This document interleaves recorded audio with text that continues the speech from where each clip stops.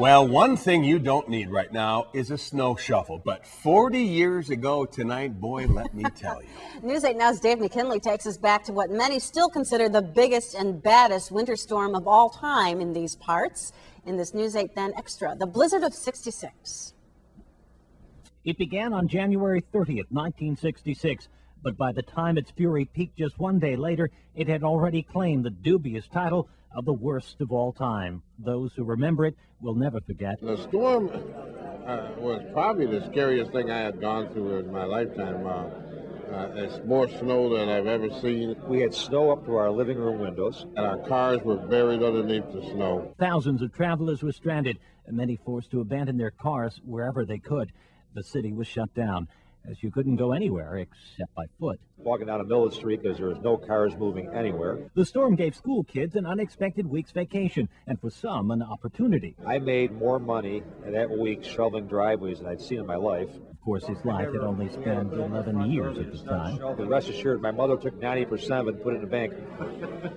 It took 5 days to get most streets even passable, and to get the cars that were abandoned on the expressways removed once they found them. By that time, problems began cropping up at downtown hotels, which had run out of booze, making their guests that much more eager to get out of town.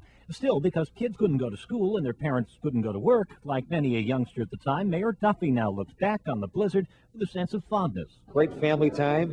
Locked ourselves pretty much in during the bad weather. And oddly, someone who spent most of the last year strongly disagreeing with Duffy on most everything agrees with him on that note. Spent more time at home with my family, and it was an enjoyable period of time. Still, it was the type of storm most of us would never care to see again.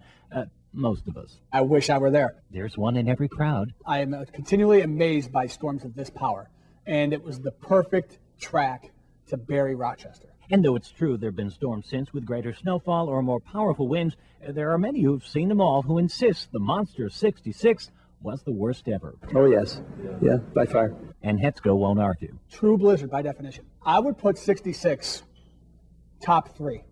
Easy in Western Europe, top 3. For a couple reasons. Hetzko notes correctly, conditions leading up to the storm helped propel it to its place in history. You got to remember 6 days before that, we had about 18 inches of snow. It was also brutally cold, meaning what was there stayed there, to be exacerbated further by what was to come with little warning. The difference now is I could probably tell you that storm's coming 3 or 4 days out.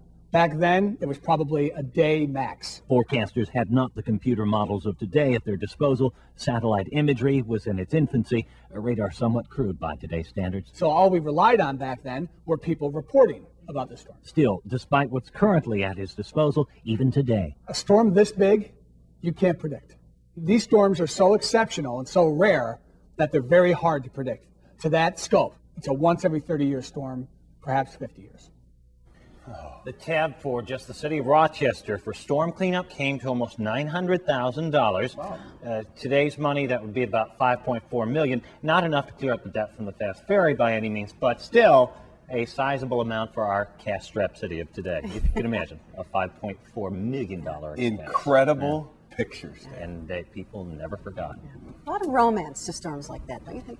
Maybe there was, and we'll do the baby story from 9 months later. Dave McKinley. A little baby boom, '66.